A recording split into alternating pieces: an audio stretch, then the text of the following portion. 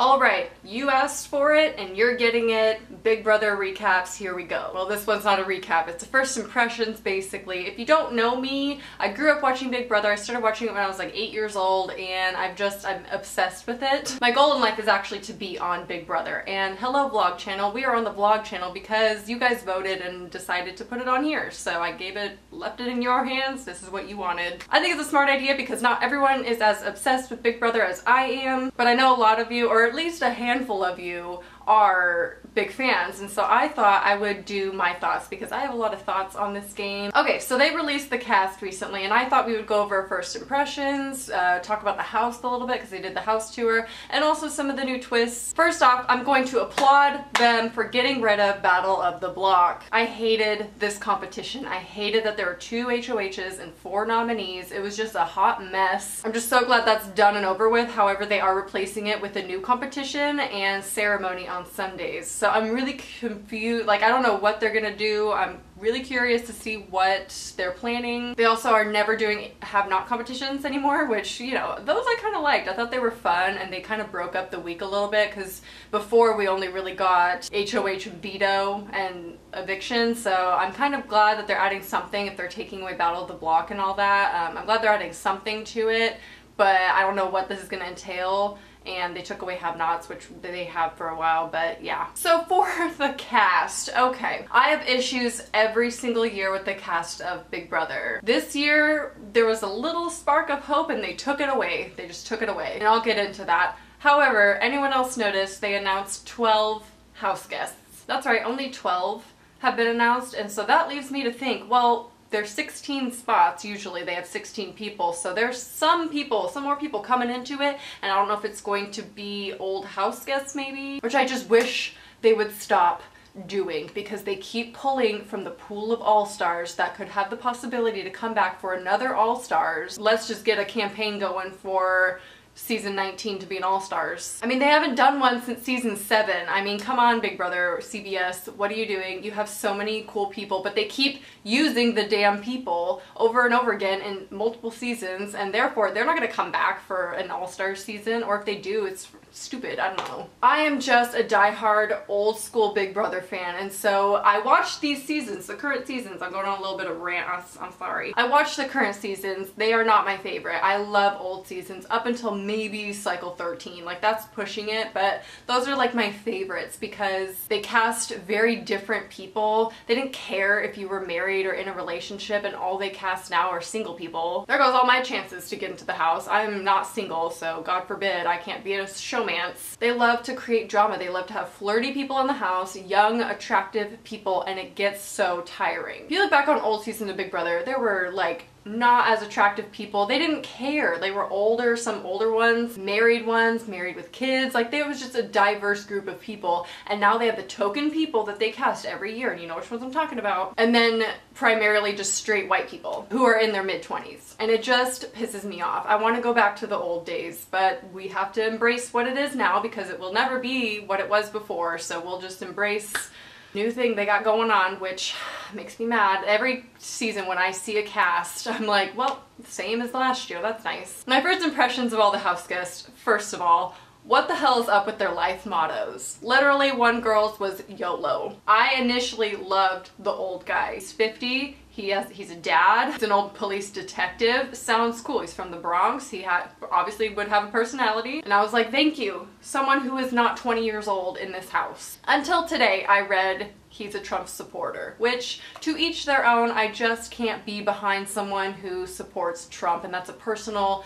decision, opinion thing, whatever. I don't want to bring politics into it, but Big Brother brought on into politics, so I'm gonna make my comments about it because they started it. Now we have a few siblings in this house, and I don't know how I feel about that because one is gonna try to hide it, the other is not. So Paulie is Cody's brother, right? He said he's not going to hide it at all. He has their last name tattooed on him, so it's not going to be a hidden secret. And I think this will actually play into Tiffany's gameplay to hide the fact that she is Vanessa's sister. I think it'll be a distraction, but I still think there's conspiracy theorists out there in the house. They're gonna find out. Like, why would you hide something? We've seen this with Alyssa and Rachel. You cannot hide when you're siblings with someone because they will figure it out. I bet Polly's game will benefit from the fact that he's up front, but I do think he will be sent home early because of the fact he's Cody's brother. So it's a catch-22. Just siblings, don't go in the house. That's it. Now we got some weird people. I'm just looking on my computer over here. First of all, Victor. Who casted this guy? I'm always looking for the next girl to talk to and I'm never satisfied with what I have. I'm always wanting more. And one of his interests is women. Okay, so we have a misogynistic womanizer here who clearly just sees women as property and just wants to go one onto the next. He's extremely confident, cocky I would say, and calls himself sexy, which he's gonna be like the Jeremy of that one season. Which, okay, before you guys tell me not to typecast or, you know, that they all have a specific group of like people they have to fill, they do it every year. It's not me. I'm just saying that they cast these people every single year. They cast the same freaking people. It's not my doing. I'm just saying he's in that category of like the macho, cocky guy. Paul, the hipster guy, he's I don't have anything to say about him so far. Now, Corey is another thing. Okay, people are super detectives. They've already found homophobic comments that he's made on Twitter. He is obviously friends with Clay. They both play for Texas A&M. I think he's supposed to be the stereotypical hot guy that they cast. They always cast like a hot sports player, which to me, not attractive at all. So I think the women might love him, but he sounds boring. So we got Bronte. She is a little weird, a little quirky. She was in a Super Bowl commercial, which was weird. I honestly think that she'll be a little bit of a floater in addition to Bridget. I think she is kind of like the nerdy cute girl